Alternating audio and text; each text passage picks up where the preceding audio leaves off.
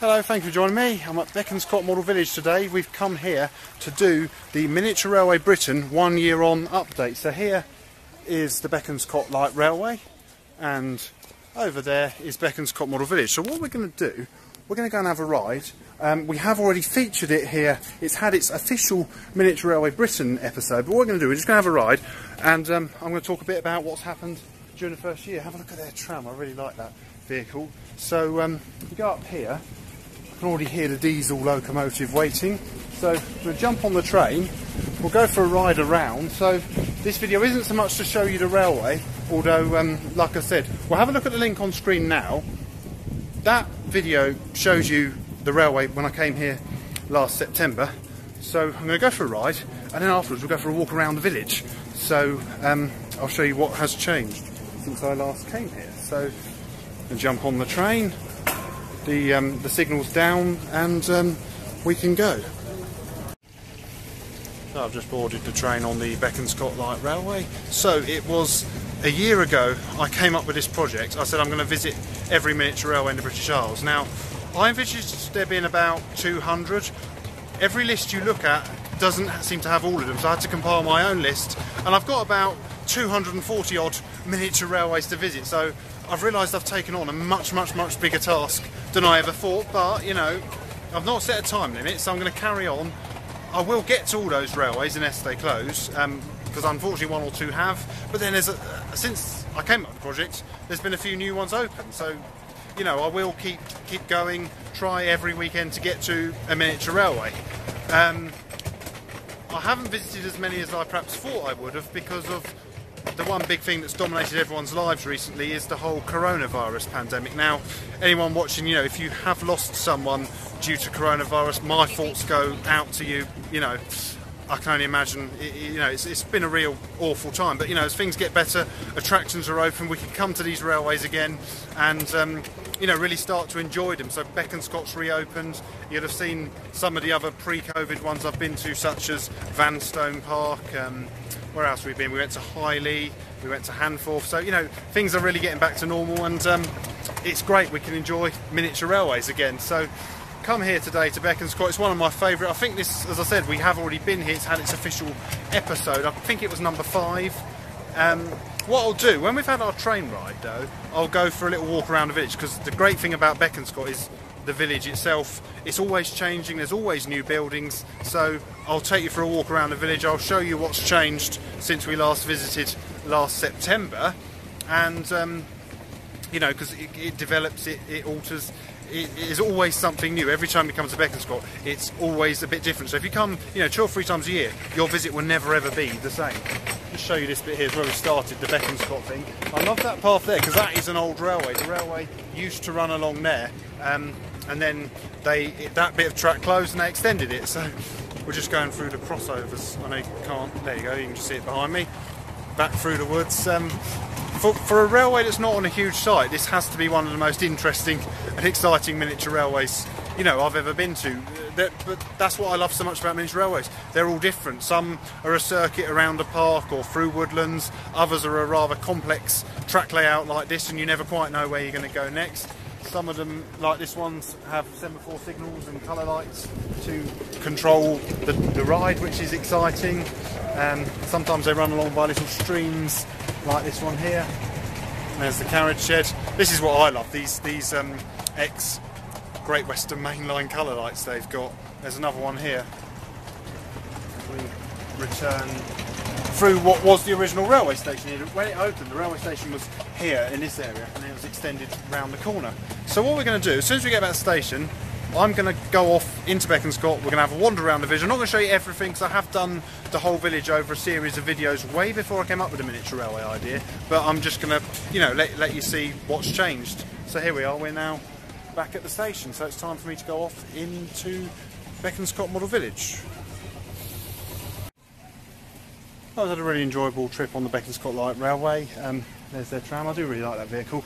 We're going to go and have a wander around the village now. Like I said, I want to just show you a few things that have changed since our last visit. So this is, Bekonscot has always been one of my favourite places. So my kind of idea is that every you know, at least once a year I'll come here, take you around the village and just show you what's changed really since our last visit. I remember on our last visit, just over there, they built a little tin mine, so we had a look on that. So that's in the Miniature Railway Britain video. So what we're doing now, we're just going to have a bit of a wander around, see what's changed, and you know, show the village to you. It's just starting to rain. I've always liked Bekonscot when it's raining. I don't know, it just has a more of a sort of a magical kind of atmosphere. So here we have the brush factory. Now this was new when we last came, but I believe there's been a few more additions. So I don't think that building there was there. I can take you right down here. So yeah, this is the brush factory. Go around here. Now before the brush factory, there was A. Jerry Builders. They never finished the building. It was demolished to build a brush factory. But A. Jerry Builders, well, they're back and they're building a new house. Whether they'll ever finish it, I don't know. But it's quite like, it'll be a nice house if it is finished. I'd like to live there. Look, it's right by the railway line, and it's got a river behind it. So I'm not sure if there's a train due anytime soon, but no doubt we shall see some. So yeah, that would be a really nice house if it's ever finished. I just hope it's all alright and watertight, because it is being built by A. Jerry Builders. They've got a bit of a reputation. And is that a train up in here? Yeah, there we go. Look, it's a goods train.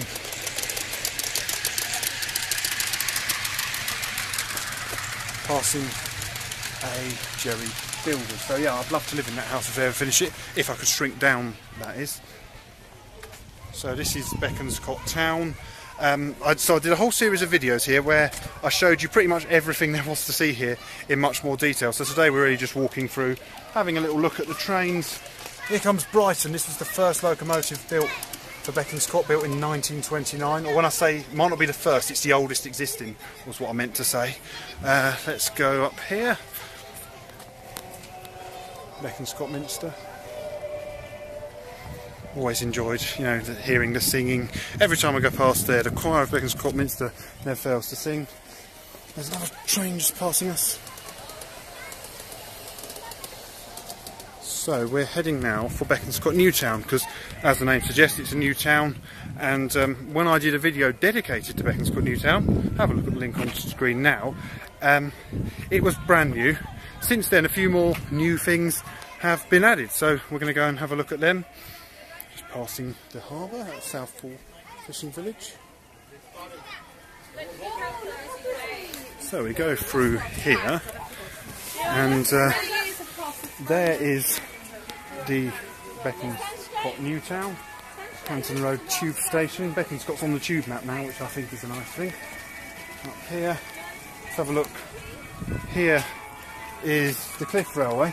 Now the Cliff Railway would have been here, but the station wasn't finished. Now it is a water power Cliff Railway, so like the Cliff Railway at Linton and Lynmouth, and I believe I've not been there, but there's one at the Centre of Alternative Technology near Huntleff in Wales. It's powered by water, so you can hear the little water trickling. So what will happen, when the carriage at the top, the tank below it fills up, it will come down and it will bring the other one back up with it. So we'll just hang around, see how long it takes for that to happen. So you've seen the little passengers would have boarded through the side door there, and they'd have taken their trip up to the top of the hill. While we wait for that to happen, I will just show you, I've shown you some of this before, but I'll show you again. There you've got the town hall. Now that is a model of the town hall in France. I believe the town's called Lange, and it's twin with Beaconsfield in real life. There we go, look.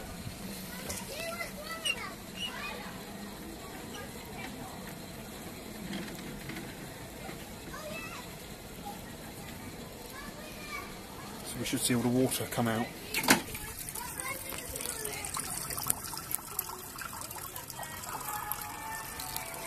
I don't know how well you can see that, but the water is coming out and it will flow off down into the lake somewhere. Church bells are ringing. And the other thing I want to show you, come down here, we now have a ruined gatehouse, remains of a gatehouse to Bekonscot New Town. And then you have the church, there's the church above us.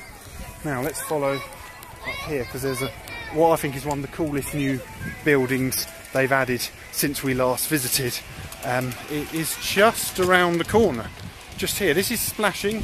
Great Western Rail Motor is just arriving at Splashing Station. And can you just see that over there? There goes the Splashing tram. Just there.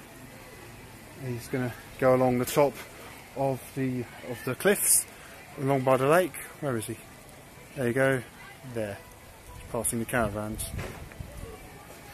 So, what I've come to show you. Well, I really like this new building. Here we have some 1920s Art Deco. This is a model of High and Over in Amersham. So the real house is in Amersham. Quite a lot of the buildings here are built on real houses and real buildings around Great Britain. Well, actually around the world, because the bridge over there is a model of Sydney Harbour Bridge, but this is High and Over.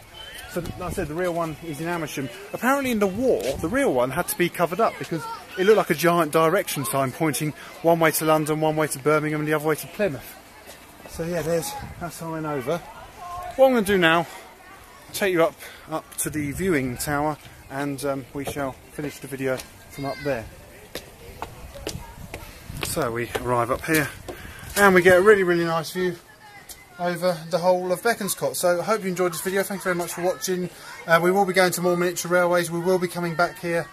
My face is very silhouetted, but perhaps just enjoy the sight over Bekonscot instead. So thank you very much for watching. Please do feel free to like, subscribe, comment. Also do come and visit Bekonscot Model Village. It's only a 5-minute walk from the railway station in Beaconsfield. So thank you very much for watching. Goodbye.